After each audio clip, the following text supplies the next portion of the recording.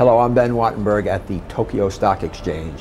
You know, just a very few years ago, many observers thought that the so-called Japanese economic miracle would leave America in the dust. Today, the situation is starkly different. Since 1990, Japan's economy has stumbled. The recent Asian economic crisis compounds Japan's problems. As we found out on a recent trip, Japan is still a prosperous country with a high standard of living and low unemployment. But the debate here in Tokyo is whether Japan must change in order to avoid the likely fate of its Asian neighbors. This week on Think Tank from Tokyo, whatever happened to Japan Inc.?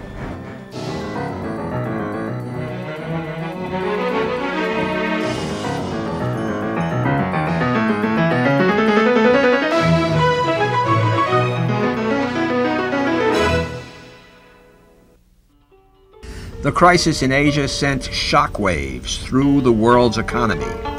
Think Tank recently traveled to Japan to diagnose the wealthiest patient in Asia's economic sick ward. Many vital signs are still robust. Japan is, by far, the biggest economy in Asia. Over the past decade, Japanese banks and corporations invested heavily throughout Asia. So when the smaller Asian economies went into financial freefall, all eyes turned to Japan. We interviewed optimists, pessimists, and in-the-middleists in Tokyo and in Washington to get a sense of what is happening in Japan and how it could influence America. These days, much of Japan looks a lot like the United States. It is a successful and vigorous country with a highly educated and motivated workforce. Americans and Japanese play many of the same games, listen to much of the same music, watch many of the same movies, eat the same fast food. Fashion is universal. But while there is much common ground, there is one realm where there are big differences: the economy.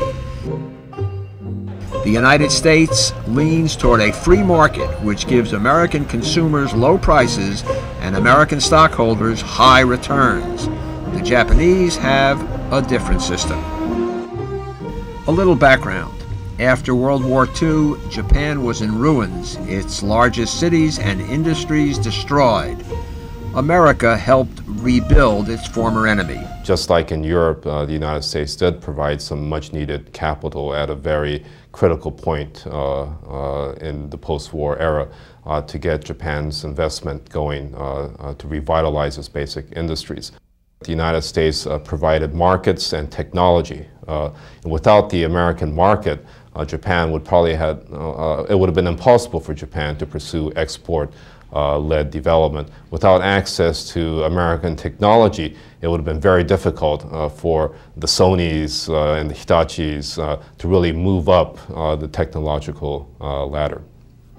By 1955, only a decade after the war's end, Japan's economy had regained its pre-war strength and, with a few bumps, continued to grow over the next 30 years.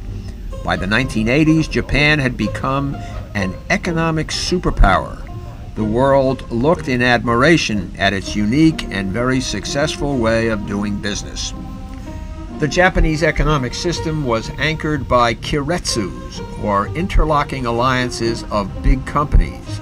They worked closely with the government, concentrating on manufacturing and exporting. Unlike their American counterparts, typical Japanese workers looked forward to lifetime job security and saved at high rates. With these policies, the Japanese began running enormous trade surpluses. By the 1980s, the Japanese miracle was big news in America. Japanese products filled the U.S. market, and Japanese investors, flush with cash, bought prominent American landmarks such as Rockefeller Center and Pebble Beach. In 1989, the value of the Japanese stock market exceeded that of the New York Stock Exchange. Many Americans became convinced that the Japanese had the better economic system. Then in 1990, Japan's bubble burst. Overvalued Japanese stocks and real estate plummeted. Throughout the 1990s, while the American market soared, the Tokyo Stock Exchange went into the tank and stayed there, losing more than half its value. In 1997, economic troubles in Thailand, Hong Kong, South Korea, and Indonesia caused a chain reaction throughout Asia. Japan did not escape. In December of 1997, a major Japanese security firm, Yoichi, went broke. Japan's banks are now holding billions of dollars in bad debts. On a more positive note, however, Japan still has a robust manufacturing core to its economy. I think if you look at the real side of the Japanese economy, there are a lot of strengths. And so I would be the last person to say that Japan has a bleak economic future. I mean, the fundamentals are still quite strong. Japan has a highly educated, highly motivated workforce. There's a lot of savings to pay for investments in technological development, and also to help pay for the aging society. And their businesses, especially the manufacturing sector, is quite robust. Profit rates are very high, and they're probably, in many sectors, the most competitive in the world. The Japanese have a terrible financial problem that's been brewing for most of a decade because of their unwillingness to correct certain distortions in their economy. I think the fundamental productive strength of the Japanese economy is there and will become evident in an export boom, this year and through the rest of the decade. Change may be on the way in Japan. In December of 1997, President Hashimoto announced a $15 billion tax cut to jumpstart the economy. Japan's central bank lowered interest rates to 1% to keep smaller banks liquid and to restore depositors' confidence. These are short-term fixes. There may be more fundamental changes coming. With the freewheeling American economy surging and the more centralized Japanese economy languishing, many Japanese are now convinced that the Americans have the better economic system. There is even talk of moving forward the timetable to deregulate the Japanese economy, the so-called Big Bang. Japanese citizens would be more free to invest abroad. The government would play a smaller role in managing the economy. Companies would be free to adopt leaner, Western-style, more efficient business practices. There is change. In fact, there is change a la American style, if you will, at the major Japanese companies. It's slow, but it is happening. Their lifetime employment is not a guarantee for everyone. It may be a guarantee for the majority of the new recruits who come into the company, but not for everybody. And we also are beginning to see not only lifetime employment eroding away, but also the system of seniority in which everybody at the same level moves up into the next level, lockstep. I mean, they all get a promotion. That also is beginning to erode. But change does not come easily to Japan. There's a lot of talk about deregulation in Japan, and there is a lot of interest in deregulation, but the focus of deregulation in Japan is on how to make Japanese companies more internationally competitive. And they obviously want to be able to make the companies competitive, but at the same time want to avoid as much as possible dislocations in the economy, whether it's companies going bankrupt or whether it's people becoming unemployed. If Japan succumbs to the Asian flu, America's long economic boom could be jeopardized. American companies doing business in Japan would find fewer customers for their products, whether it's film or clothes or fast food or computer chips. In fact, in January, chip manufacturer Intel announced a significant drop in Asian sales.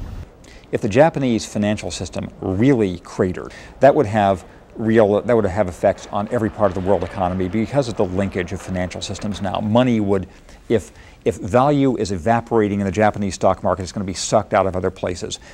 Even though Japan runs a big trade surplus with us, still it's a market for certain of our important goods. So it would be bad for everybody if Japan collapsed, and we hope that doesn't happen. So, does Japan need to change? And if so, what does it have to do? In Tokyo, we talked with two leading Japan watchers with very different opinions. Eamonn Fingleton is author of Blindside, Why Japan is Still on Track to Overtake the U.S. by the year 2000. Yoichi Funabashi writes for the respected Japanese newspaper, the Asahi Shimbun. Gentlemen, thank you for joining us.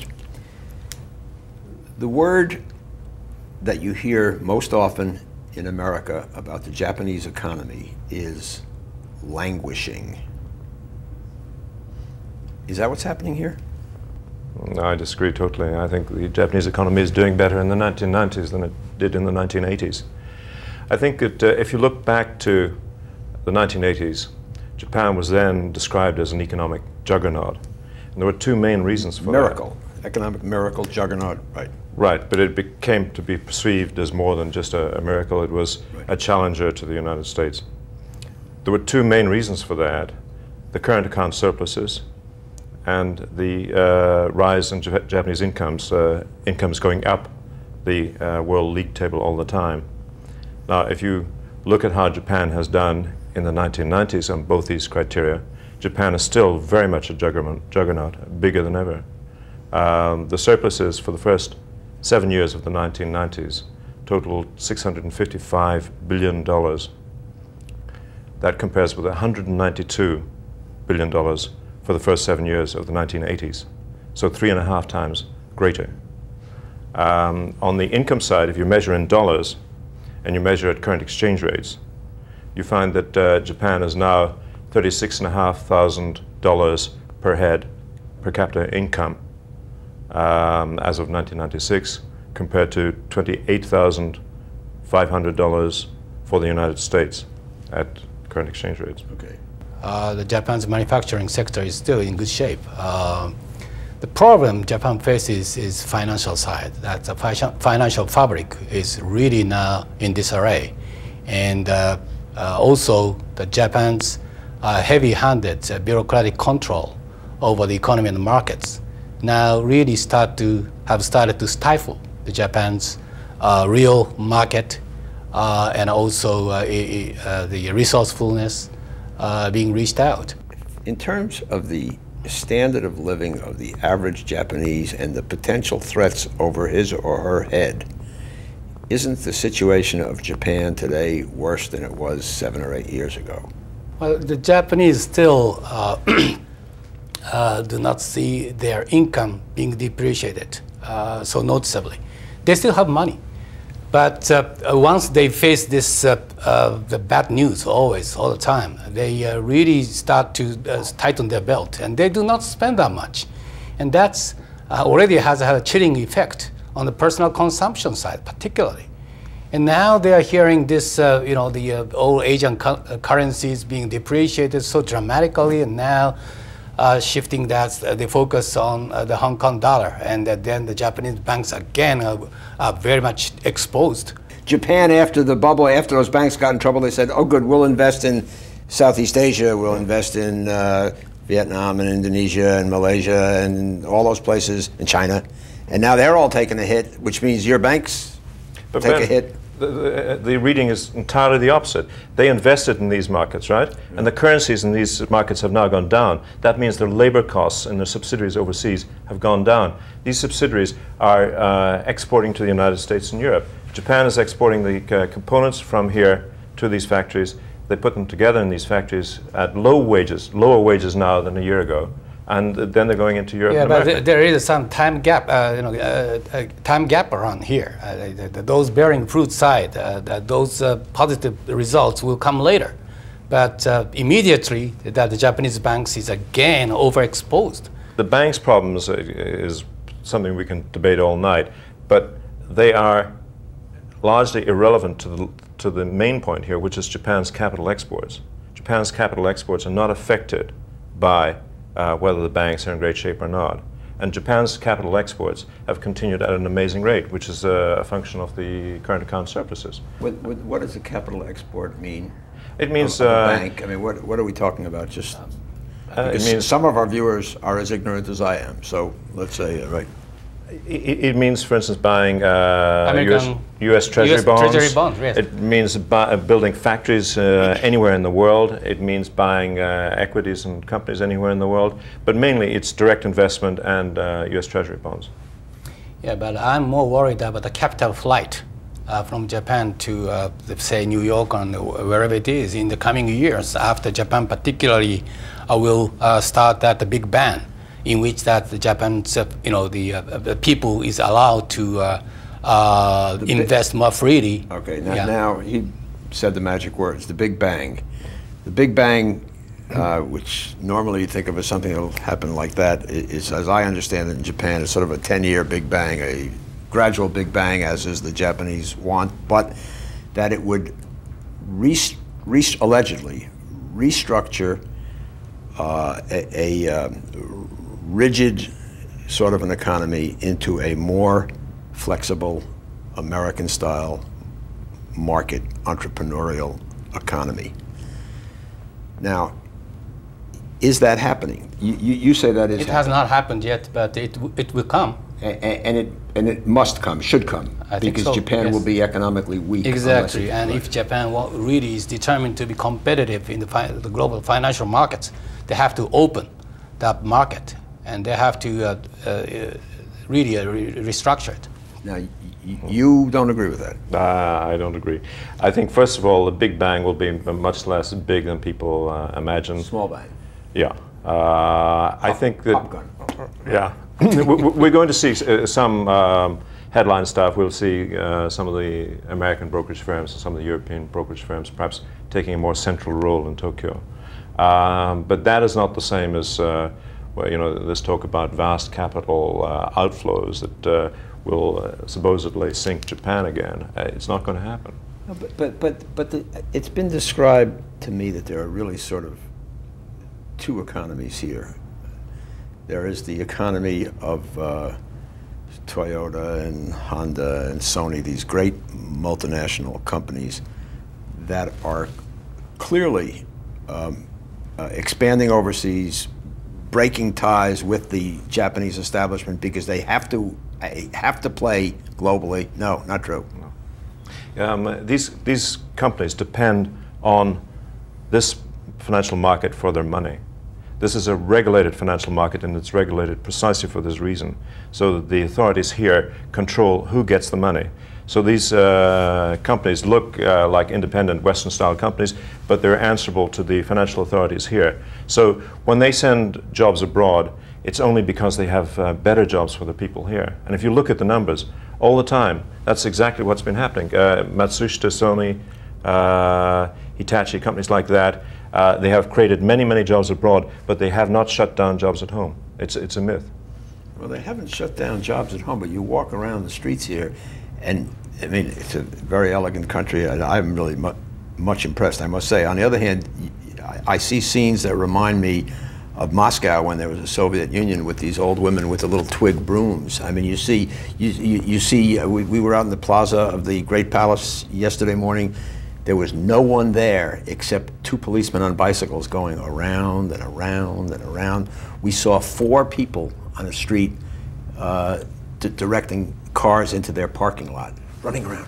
I mean, in the United States, those jobs, those 7 or 8 jobs would be 0. I mean, so you say, well, we have full employment, but that's not Western-style full employment. That's phony baloney, isn't it? But here's a question for you. Who's making Japan's exports? Japan's exports are soaring again. Japan doesn't have all of its people wasting their time doing nothing. Believe me, most people who are employable are employed and doing something worthwhile. Marginal people may be in marginal jobs that don't contribute very much, but that's better than having a crime problem. Let me get back to that capital, what I would call capital flight. Again, you cannot underestimate that the deep frustration and dissatisfaction on the part of the Japanese public, the consumers, wage earners, with that very extreme, surrealistically low interest rate. We have a lot of pensioners now in Japan. We are now the most rapidly aging society in the world. And they are deeply concerned about their asset being eroded, their money in the banking account. What is the interest Not rate? general interest rate is 0.28% for account. And even if it's a 1-year fixed rate, saving rate, it's about a little bit more than 1% or so. So it's no wonder Why don't they send it to the United States where they can that's get the point 5 or that I really 6%? wanted to make. If you go to the Citibank branches throughout Tokyo and Yokohama, full of people. They are all inquiring about what the best way to save their money, because they're so limited. There are so limited number of the financial instruments available for the average citizens to generate that interest in this country. So I think that once that the market would open, even if it's what he called a small ban, I think that will lead to the avalanche of Japan money, which has been contained by containment policy imposed by the Ministry of Finance. You've been saying that there's a big threat of capital outflows next year when we have supposedly full deregulation. I question whether we're going to see full deregulation, but the basic point I would like to emphasize is that all the time we're hearing stories about disaster just ahead for Japan. In the early 1990s, they were saying lifetime employment is breaking down. They were saying the keiretsu system is breaking down. They were saying Keiretsu is this interlocking corporations, right? Interlocking corporations. The cartel system was going to break down. Then we had the Aum Shinrikyo terrorist attack in Tokyo. People said the fabric of Japanese society is breaking down. Then they said the Ministry of Finance, which is the top ministry in Japan, was going to be broken up. All these things are in the future, big events, and then when we get there, nothing happens. They said the economy was going to be hollowed out. Well, the exports are booming. Supposedly, we were going to see all the Japanese companies investing abroad and shutting down here, so there'd be no more exports. Exports are hitting records all the time. You seem to underestimate that the enormity of the problem that Japan confronts on macroeconomic level. That Japan's macroeconomic picture is really in a serious situation. It's bleak. That Japan is now one of the highest debt country in the world. Highest debt. Debt country, and Japan's financial institution and disarray. And I think that we will go through a lot of the retrenchment of that the financial system over the next decade or so. You cannot just focus too much narrowly on that trade and manufacturing the competitiveness. Japan is in deep trouble, and I do not think that the yen dollar exchange rate will be will be the priority #1 problem. I do not think that the U.S. The Dow will crash over the next 1-2 years. Instead, I think that it will remain to be robust. The American stock. American stock, Right, yes. right. And so, taking over the United States, it's a history. It's 1980s argument. No, Yoichi, you're saying that Japan has the highest debt in the world. Who does One of the highest, yes. Who does Japan owe its money to? It owes its money to Japan. Japan is the biggest saver in the world. It accounts for 30% of all the world's savings, new savings each year. Japan, to the extent that there is government debt here, it's owed to Japanese citizens. To the extent that other countries have government debt, they owe it to Japan or East Asia generally. That's the difference. There is a huge geopolitical difference in the two situations. Yoichi Funabashi and Eamonn Fingleton, thank you so much for joining us. And thank you. For Think Tank, I'm Ben Wattenberg. We at Think Tank depend on your views to make our show better. Please send your questions and comments to New River Media, 1150 17th Street Northwest, Washington, D.C. 20036. or email us at thinktank@pbs.org. To learn more about Think Tank, visit PBS online at www.pbs.org. And please let us know where you watch Think Tank.